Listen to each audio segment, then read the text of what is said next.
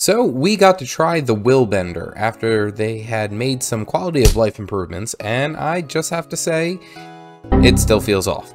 I tried a few PvP matches, a couple of fractals, and open world to see where it landed, and here's what I thought. PvP as a Willbender was a nightmare. I was the king of downstate for my matches. Now, it's not to say that I'm an expert at structured PvP, but I felt like I was defenseless, which is odd coming from the Guardian. Now, it's not to say when I landed a decent combo, I couldn't do some serious damage, but whenever I was in the mix of combat, and I wasn't even the main target, I just melted with standard AoE. The dashes were cool, and they made for some flashiness, but it still felt like I was wearing paper armor, and when I actually connected with the enemy, I was hitting them with a wet noodle. I even said, to hell with this, let's go full Zerkers and see what happens. And I got dropped by everyone in the match, even in a fair 1v1. Overall, structured PvP doesn't feel like it's the best fit for the Willbender in the current state. Even despite the dashes and the cool effects, feeling like the Willbender should be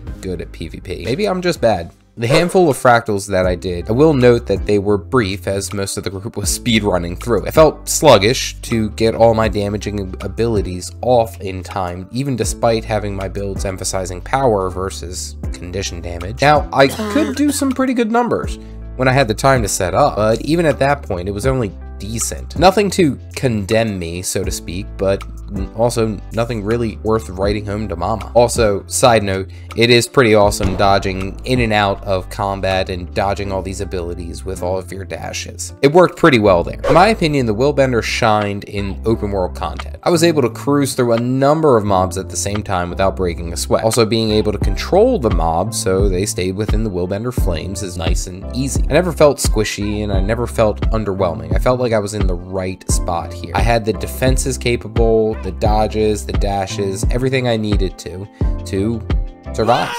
and feel like I was powerful. Now, I didn't go as far as, say, going into raids or to strike missions to truly test the higher end of PvE, so disclaimer there.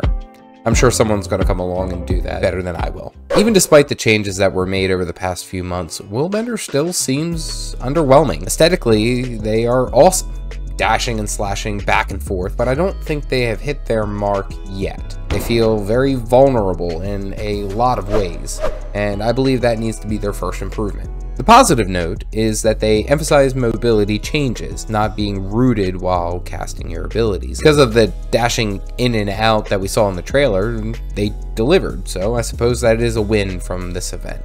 What do you think about the Willbender? Tell me in the comments section down below. If you want to see a funny video that I made about the Willbender's trailer, check out this link right here. As always, I'm the Caffeinated Dad. I'll see you guys around.